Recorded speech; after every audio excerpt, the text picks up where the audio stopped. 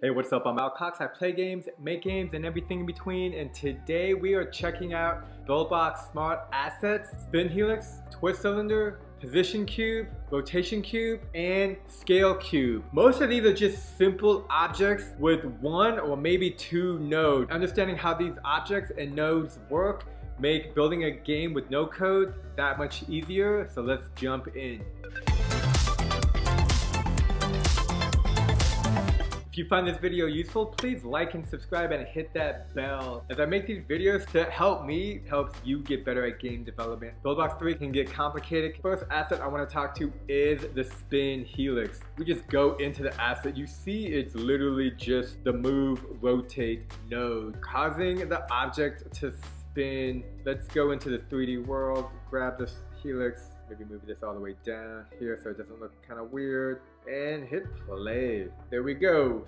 Checking out the Spin Helix node, and I believe it has physics. Let's take a look. Physics. Whenever you have a unique shape like the Helix, you want to make sure that there is a collision mesh. Most of the time you'll be able to use a mesh of a cube, a sphere, a cylinder, but in this case you want mesh. And a mesh that just goes into and create boundary around that object. From here, I just want to jump into the roll template to give you a better idea of exactly how that mesh works. So let me remove these cones, camera angle, let's add the debug, and let's get going. Here you can see the mesh around the Helix, just rotating and spinning. We can go into the node itself over here and make it spin the other way. I'm also curious to see what happens if we were to change other XY angles just to see. Whoa, I'm not saying this is a game. Some cool stuff is happening here. Ooh, whoa, where's the ball go? Okay,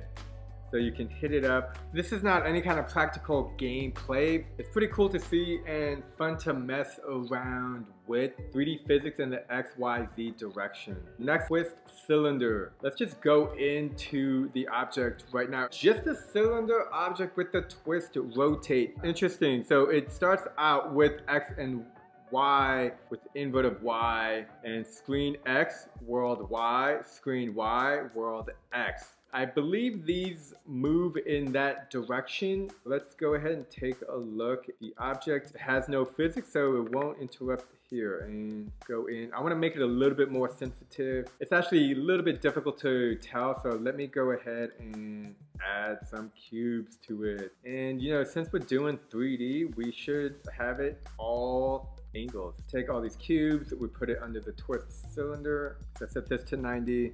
Cool, and all of them will be a child. Okay, so now let's move left to right. So this is in the X, Y, and then this is up and down. Also, I believe this is the Z axis, or is it the Y axis? Let's go into the twist cylinder. Screen X, invert Y. So screen Y is on invert. These get real confusing real quick, so it's important to play around. I wanted to move left, so was it Y? Does that work? And maybe I'll move this to X, left to right. Yeah, so this is what I want. So screen X, I set to world Y, and then I can move it left to right. Now I wanted screen Y to move forward and backwards, but it kind of does. Like here it does. Then if you go over here, it doesn't. This is interesting. So let's go back to world X, forward, back, left, right, forward, backwards. Yeah, I don't like invert on this. This is the mechanic that I use to create my little world in my Buildbox Game Jam. Very cool feature. Simply by going to the camera, moving out,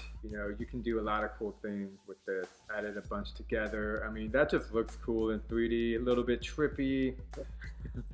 I like it. That is the twist cylinder. Pretty straightforward. Currently has no physics. The 3D model, you know, a little difference on the scale, but this asset is straightforward. Getting to know these assets will just help you in your game dev process so that you can just create from the node instead of going here into the smart assets to create whatever you're trying to create. Now, the Position Cube is probably one of these assets you're going to be using all the time. Got a lot going on. It's very useful. The only thing I would change about it is make it similar to the float platform. I'm gonna load the float platform so we can take a look at both these smart assets. Here we got the position cube. In the example we saw before, it's primarily used as an enemy. You wanna wake up. There's no distance here. And then here it moves in the X category for about 2 seconds. Only does it one time. Whereas in the float platform uses the position animation, but it loops itself so it goes over and over again. The position cube is not designed to loop. However, if you did want it to loop, you can easily grab it and create a loop within itself. Position cube, change the background to hot green, move it up over here, and let's take a look. Here you can see they just move, so it doesn't look like it loops. Oh, you know what? It's the single launch. Single launch, disclick that. You want to disclick it. X in the 4 direction, second one, X in the -4 direction, and here we'll just see it go back and forth. Super useful, and if you want, you can add physics to it. Very straightforward. I like adding the second position animation.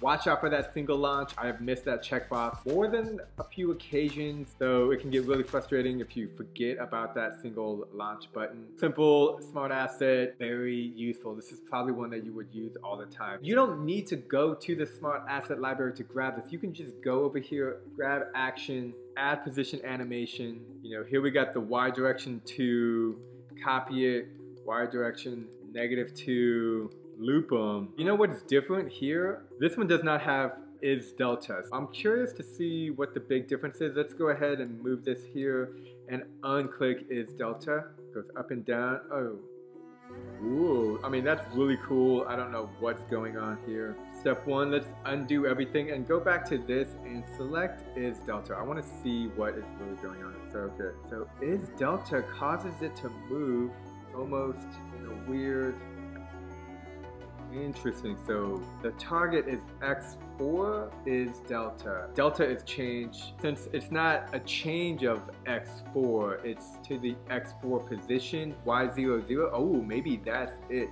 Yo, I'm gonna put this at X4, 4, 4, okay? And then I'm gonna go into the position cube, put that at 4, 4, and -4. See what happens? Okay, then that only happens once. Fascinating. And then what if I loop it, but, oh, and then maybe I can move it to like, okay, let's see what happens here.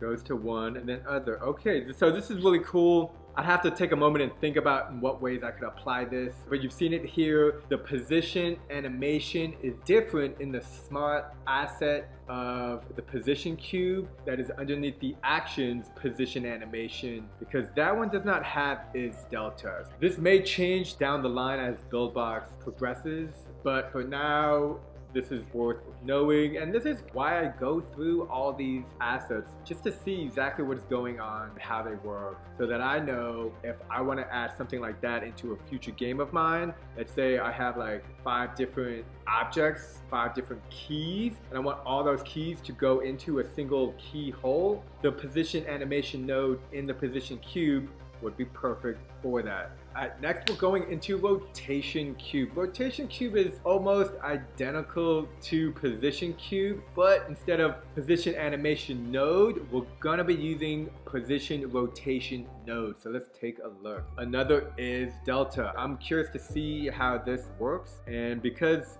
right now is delta means change, I'm gonna duplicate this animation node by hitting S, change the X to 90 to -X90, duration 3 seconds. Oh, whoa, not there. We want, once the animation is done, to go here and to loop itself.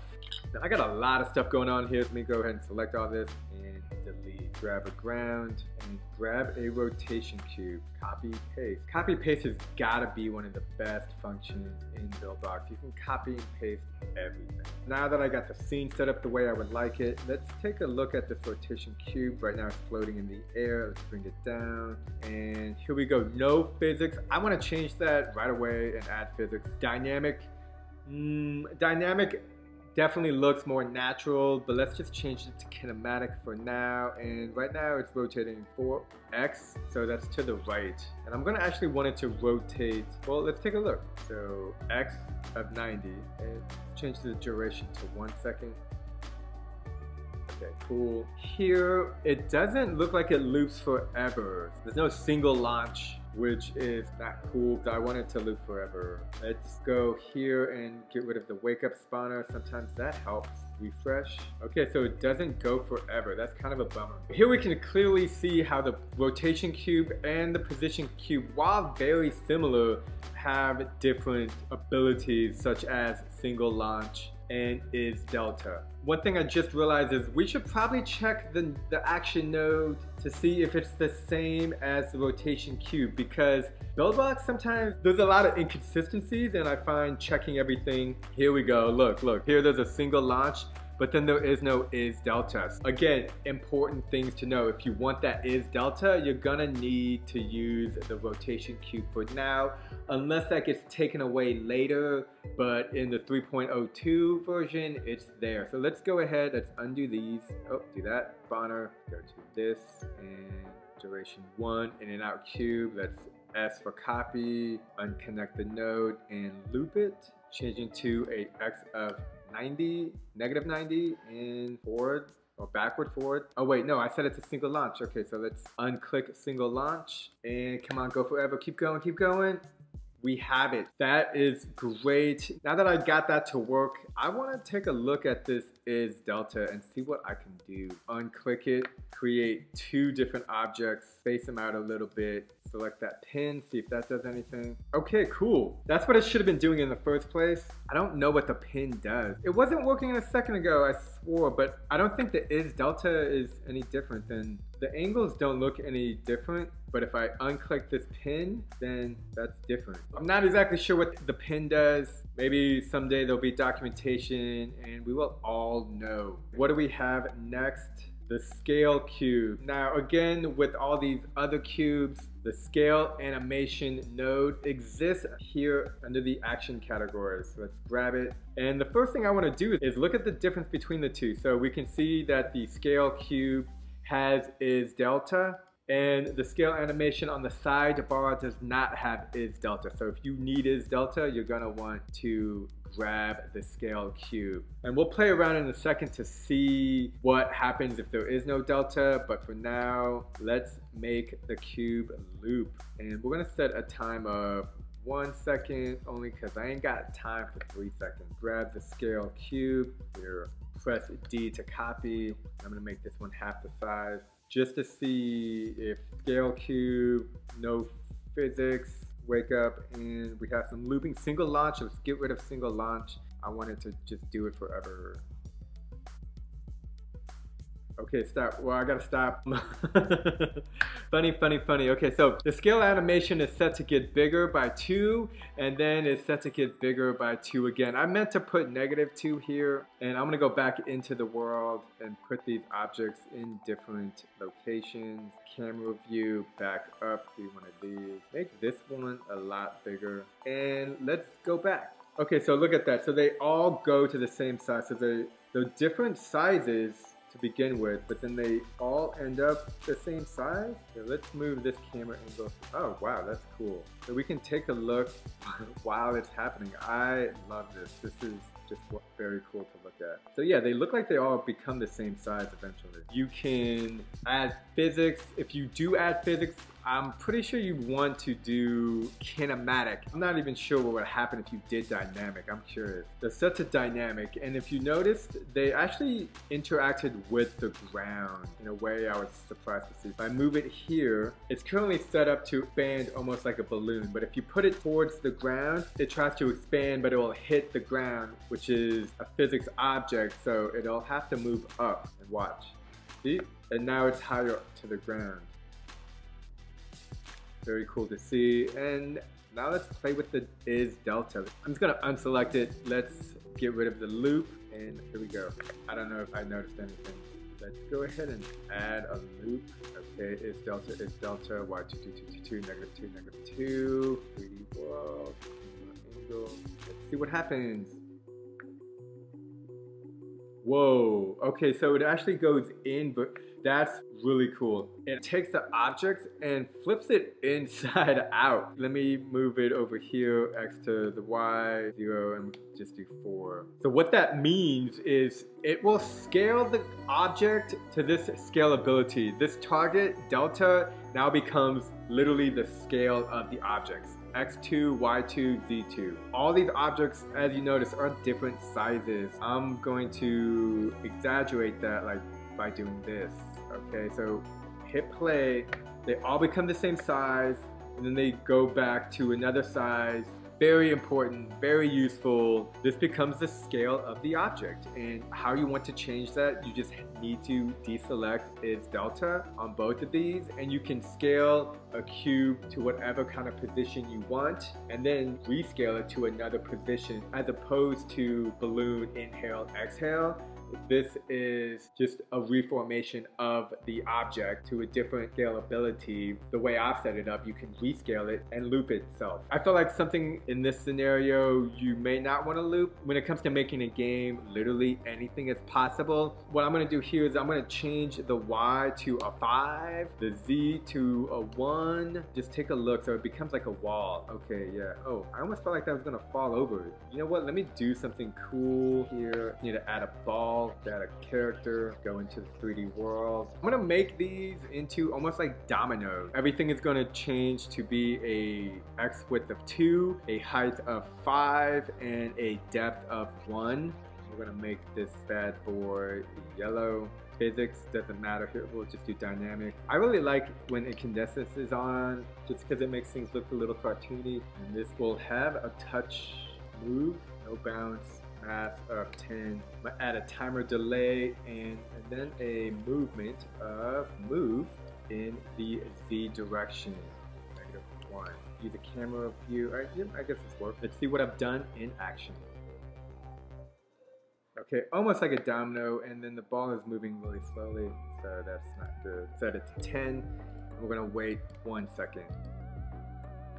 Kind of like a domino and close to what I was thinking, but to be even better, I'm just gonna have it also move up in a Y direction so it shoots up from the ground. Okay, we're gonna make it go up to 10.